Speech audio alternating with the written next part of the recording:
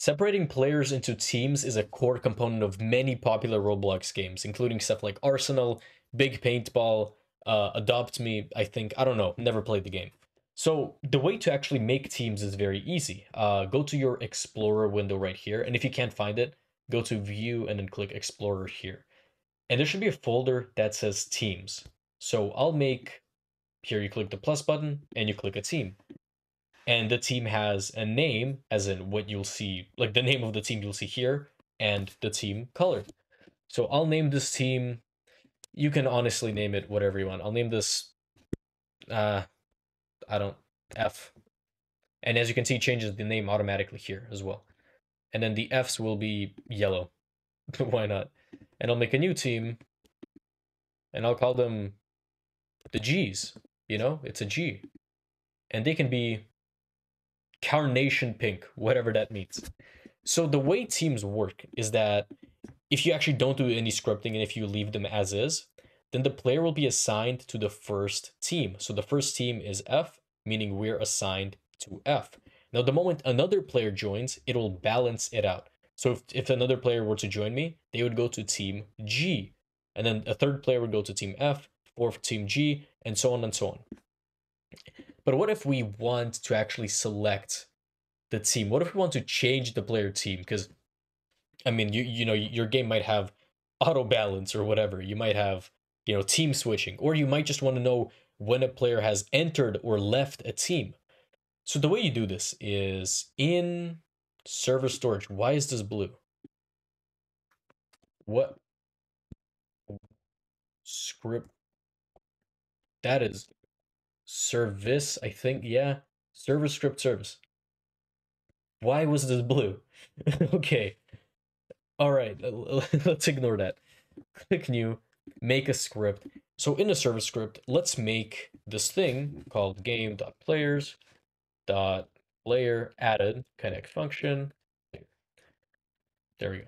So what this does, in case you don't know, is it's just saying, okay, whenever like a player joins the game, we run this function, and this is the player who joined the game.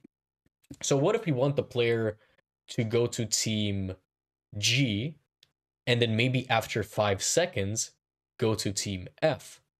So the way you change a player's team is very easy. Every single player has a team value in them. So I can do player.team. Determines the team with which a player is associated. And then this is the color of the team that the player is associated with. So we'll say player team is equal to game.teams, because that's where they are, dot, what was it, G? Yeah. So the player's team will now be G. And then we'll wait five seconds. And then we'll just say player team equals game.teams dot F. So now the moment I run, we should be in team G. Awesome. And then after 5 seconds, you should see me. Yep, there we go. Awesome. I'm in team F now. Now, again, there are a couple more things you can do with teams. So, for example, game.teams. Now, this will be a little new to me as well, because I'll be honest, I'm not like too knowledgeable in teams. Like, I know the basics, right? But like maybe there's some very hidden niche function which you might need to know about. Let's say team F. What can we do with team F? Right, so player added. So whenever a player is added to the team, we can do a similar thing. So we connect it to a function, and then it gives us the player who was added to the team. We can get the color. We can find when the player is removed. Whether this is auto assignable as well. So I probably should have mentioned that. The reason why the player was auto assigned to the team is because of this auto assignable feature. So if, let's say, we select both of these and turn off auto assignable, and I'll just delete the line that, you know, assigns them to the team, it will give me an error, yeah, because I forgot to finish it.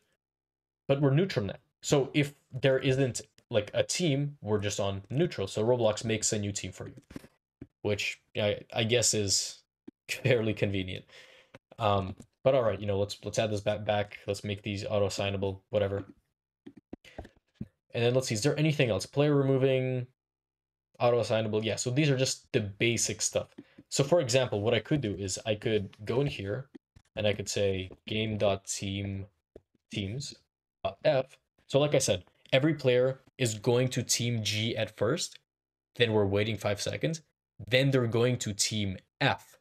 So when a new player joins team F, let's actually connect that to something. So player added, connect function, and then this is the player who's added to the team.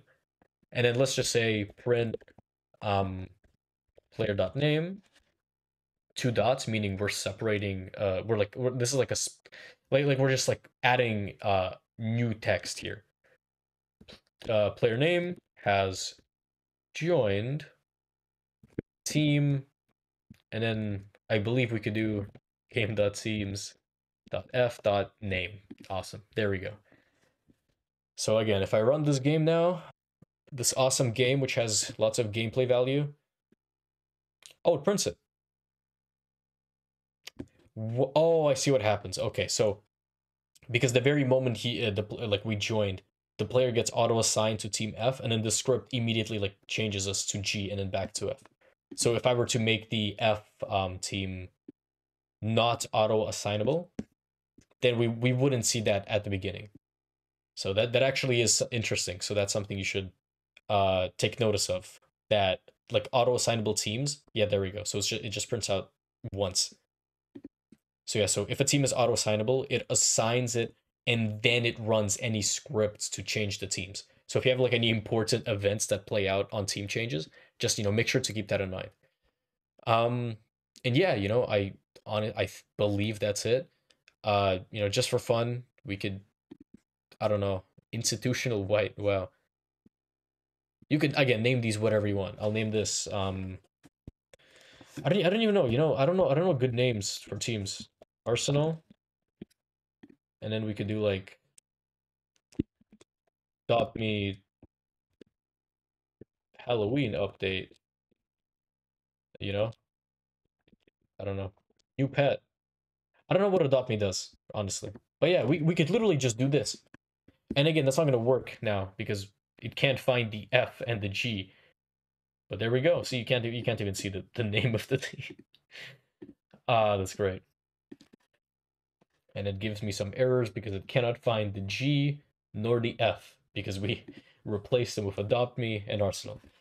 Well, that's basically the entire tutorial. So I'll delete the script. I'll delete both of these teams.